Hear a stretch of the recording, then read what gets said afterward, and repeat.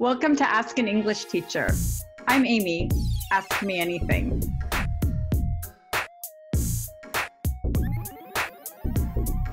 Today's question comes from Stanislaw in Poland. Stanislaw asks, what's the difference between these two sentences? Sentence number 1. By the time you read this, I will have left. Sentence number 2. By the time you read this, I will be leaving. Stanislaw also asks, do future perfect and future continuous have any usage in spoken English, maybe minimal, or do they only have formal written usage? Thank you for your question. This is a two-part question. So first, I will talk about the differences between the two example sentences. The first example sentence uses future perfect.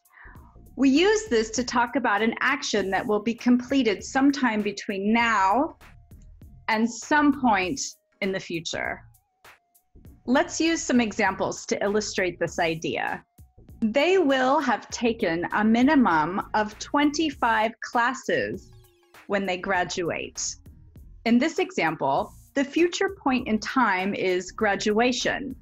The action that will be completed in the future is take 25 classes. The news will have traveled around the world by tomorrow morning. The future point in time is tomorrow morning, and the action that will be completed between now and tomorrow morning is the news traveling around the world. Here's another example. We will have worked for this company for 5 years next month.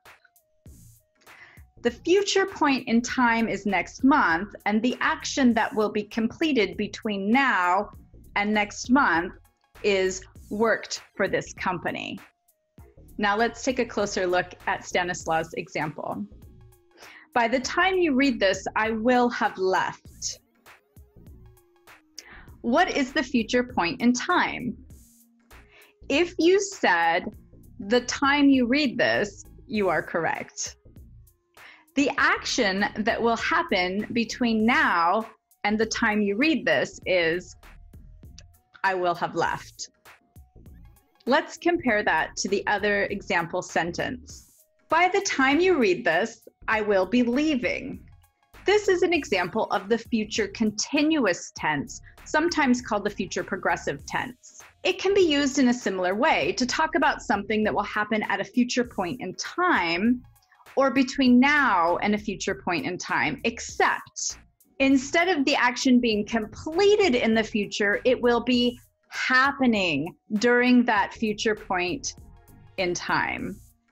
So, in the example, by the time you read this, I will be leaving, the will be leaving part won't be complete. It will be in progress. It will be happening by the time you read this. Let's look at more examples of the future continuous tense. After 6 o'clock tonight, they will be working overtime. The future point in time in this example is 6 o'clock tonight, and the action that will be happening at 6 o'clock is they will be working overtime. Here's another example. Next time you see me, I will be singing on stage. The future point in time is whenever you see me next, and the action that will be happening is I will be singing on stage. One last example, and then I'll summarize the difference. I haven't started my homework. I will be studying all night. This example is slightly different. It doesn't really give us a specific point in time, but it gives us an event, studying all night. And we know that will happen in the future, and it will happen continuously for a period of time, all night. Now it's time to summarize the main difference between Stanislaw's sentences. The first describes an action that will be completed at a future point in time. He will have already left by the time I read it. The second describes something that will be happening at a future point in time. He will be leaving by the time I read it. He will be in the process of leaving. Now for part 2 of the question. Are these verb tenses really used in spoken English, or are they reserved mainly for written or formal English? Both of these verb tenses are used commonly in spoken English, as well as written English.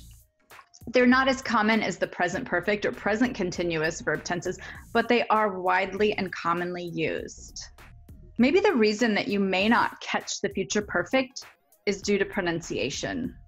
When we say will have, we often link and reduce will and have to sound like will've, will've, or sometimes even willa. Let's look at an example. We will have finished by the time you get here sounds like we will have finished by the time you get here. We'll have